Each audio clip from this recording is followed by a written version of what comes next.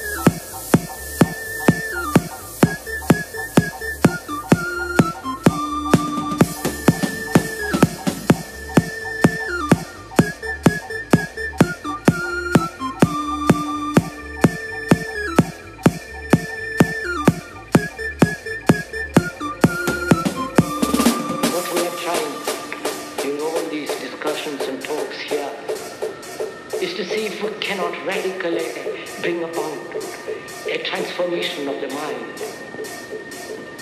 Not accept things as they are, but to understand it, to go into it, to examine it. Give your heart and your mind everything that you have to find out a way of living differently. But that depends on you and not somebody else.